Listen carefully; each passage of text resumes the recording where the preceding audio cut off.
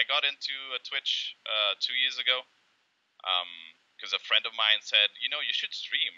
You have like funny because I started playing a game like role playing. It was called Reign of Kings, and basically it was I was just doing a funny character. I used to do like an Arnold impersonation, and people liked it, and that's how it started for me.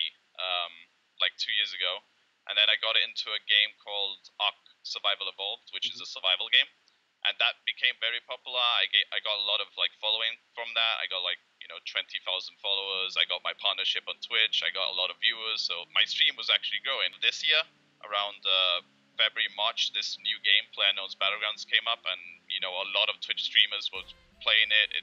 It's massive. Like, it's grown so much. The game is really good.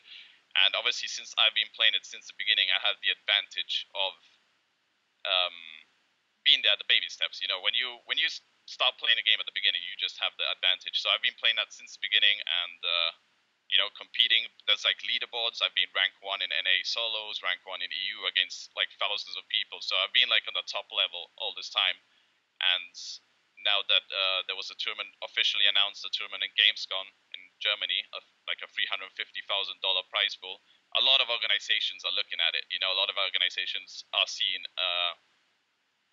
an opportunity to get into this game. So that's when Team Liquid approached us, because we had like a team already, and they approached us, and here we are. So what does a contract entail? What does it offer you? It's basically, I mean, since it's an early game, they don't want to, the organizations don't like jump in, like they just jump in like not knowing what's the future. But like, it's a 1-year contract right now for us. We get like a lot of sponsorships, like PCs, chairs, peripherals, everything that we want. Monster Energy, they give us a lot of stuff. They obviously send us to boot camp whenever tournaments are. Like here in Netherlands, they have a boot camp in California as well. If there's any tournaments in America, they'll send us there. Everything paid for, and we also get like our own salary. You left the secure position in the civil service. What prompted you to quit your day job to devote yourself full-time to gaming, as a profession as well? You only live once, right? I mean, as far as we know, we don't know what else is out there, but we only live once, and I had a nice job in the government, right? It was a nice job for people in gym. For me, it wasn't a nice job. I don't want to wake up 9 to 5 like everyone else and not be happy with what I'm doing. I want to enjoy my life. I got into the government, luckily.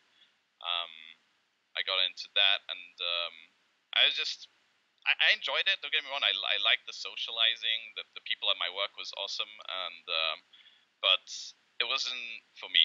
It wasn't for me. So I decided to quit, and then at that moment, I got into streaming.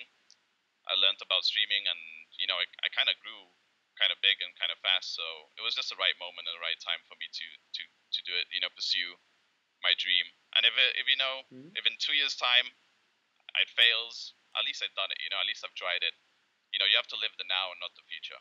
You never know what's going to happen. We're living in an age where technology has moved really fast, and the older generation might not understand what the millennials are actually up to and doing. And there are many new professions, such as this one. How did your parents react to all this? Yeah, I mean, like all parents, at the beginning, they don't really like it. But my parents have been super supportive. I know they know I love gaming, and if they know that, because they trust me. If I tell them that this is something I really want to do and I think there's a future in this, they've been supporting me since day one, pretty much. Yeah.